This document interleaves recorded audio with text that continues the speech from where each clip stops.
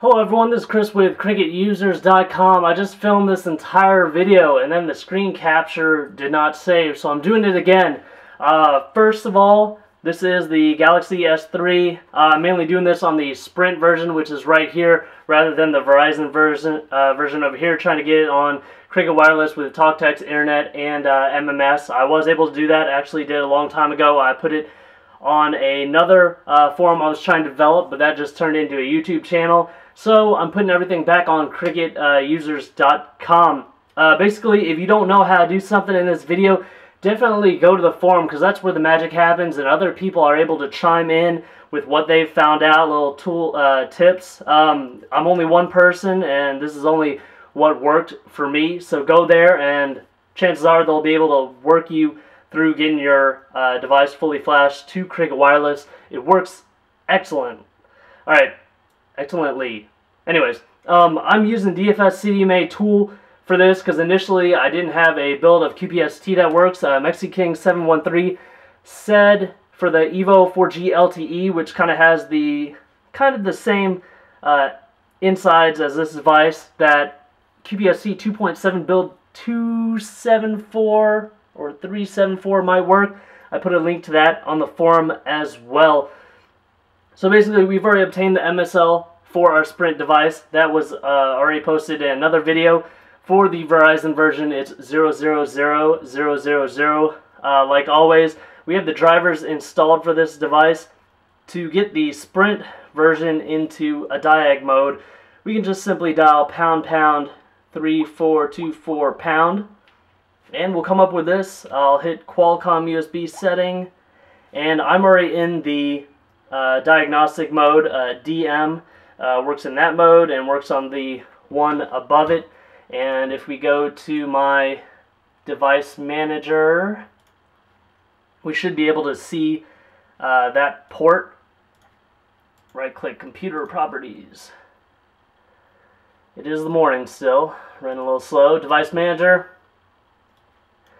Alright, we're not using this port that the Samsung Mobile USB modem is on. We're actually using this port right here, Samsung Mobile USB serial port COM15. You might want to take note of that, although DFS CDMA tool will pop up with the information as well. You'll be able to figure it out. Now, the Verizon version, to get into diag mode, first you have to enable the hidden menu, star pound 227 45927. Hidden menu. You'll come to this. It'll probably say disabled if your device is stock. Then you go ahead, click enable, and then OK. I'm running a non-stock ROM, and this dialer code doesn't work completely. Star pound 7284 pound. Phone util actually crashes, but it comes into the same kind of phone util that the Sprint device here on the right goes into. So you'll see that it crashes. Someone also said to use **772, and here you can edit your phone number. You might want to edit that to your Cricket phone number. The phone number, which is the MDN, and MSID, that is actually your MIN, I believe. Anyways, let's go ahead and put up the Verizon device.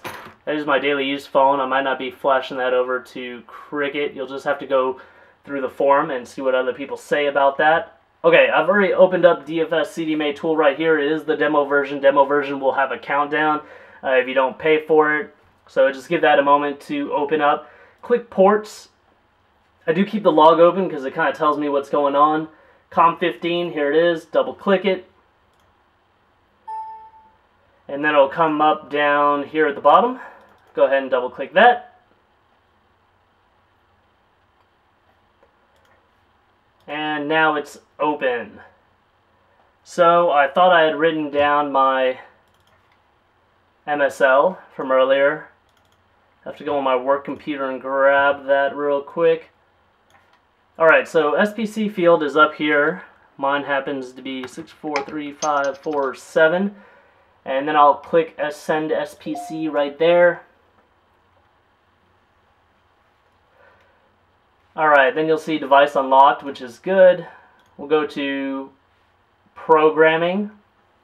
I believe under the General tab, this is what you would do differently for the Verizon version. You want to go to NV only, and then click right, I believe. You want to double check that on the forum, see how they did it, because I haven't done it to my Verizon version yet. I'm kind of hesitant about doing it just because getting back on Verizon. I did have one MMS issue when I did on the Razr and tried to go back to Verizon. There's ways around that, but I'll just skip that for now. So for the Sprint users, just go directly to NAM, hit read. I always screen capture this information in case I want to go back. This one already happens to be programmed, but if I were you, I'd take a screen cap of all your stock information in case you need it later for going back to Sprint or for whatever. Right here you enter your MIN, 10-digit number, usually similar to your phone number, but not. Sometimes it actually is the same. Just realize it is a different number than your phone number, or a different set at least, and sometimes could be the same, sometimes different, yada yada yada. Look on the forum if you're confused. Alright, 10-digit number goes there, area code +7, area code +7, same numbers, MIN alpha, MIN delta, same numbers are going into both those fields. Then MDN is your mobile directory number, which is your phone number. 10-digit number goes in there, area code +7, all is 1, and the same thing goes into the PCS field. I don't think the actual banner works on this. You could give that a try if you want. I think it only works with HTC devices, or from what I've seen. If you know your SID, we have an SID thread. You can enter it right there if you want. I'm going to keep the preferred mode, CDMA, HDR, it's the 3G. Preferred service, system AB, band preference, automatic. These three, I keep them on EVRC. Now right here, you might want to save what's already on your device in case you want to make a hybrid PRL later.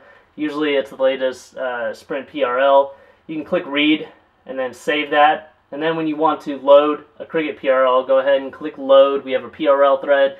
You can grab a PRL from there and set it right here, and then go ahead and write. Now I write this usually last because I've had problems writing other stuff to the phone. It kind of wants to reset after writing the PRL. So you might want to come back and write the PRL last. I don't believe QPS or CDMA tool can write a hybrid PRL. Look on the forum for that information.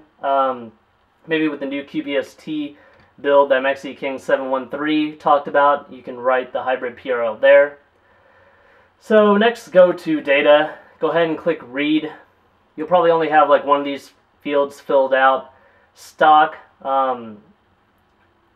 EVDO revision A, right there. That's faster than revision 0, so I keep it like that. I do my 10-digit number at mycricket.com, password cricket on most of these fields. Just look where I've done it and mirror that. Don't use my phone number. Sometimes I don't pay my bill because I have like 10 phones. Alright, anyways, password field, don't check that. Have it unchecked and write cricket in there. This field usually doesn't save, but I write it anyways. I'll just put cricket in there. I don't check this box. Authentication require password encryption. It's worked for me. Check all the other things that I have. I have this checked right there. I always go back and write backwards just because it usually doesn't require a reset until the very end. So I could just get it on one swoop instead of doing a couple.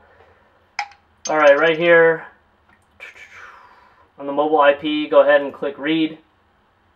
I set it to simple, not preferred mobile IP or just mobile IP. And then go to the profile that's checked and write phone number at mycricket.com right there. Zero these out, just like I have it. Uncheck these and go ahead and write your Cricket password, which is cricket.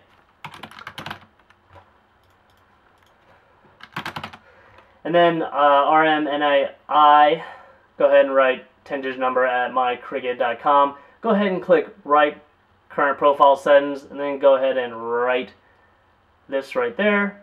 Go back to data, write, NAM, write, and you don't have to do general, so go ahead and write your PRL at the very end, once this device resets, you should have talk text internet MMS. I used Rob's method. That'll be in the tutorial thread. Data streaming, like streaming YouTube, Pandora, etc. over 3G. That's actually in the MSL video and also documented in the thread. So please like this video, it helps me out a lot. I started a job, so it's hard to work on this and that as well. I'd like to see you on the forum at cricketusers.com, and please subscribe to this YouTube channel. Thanks.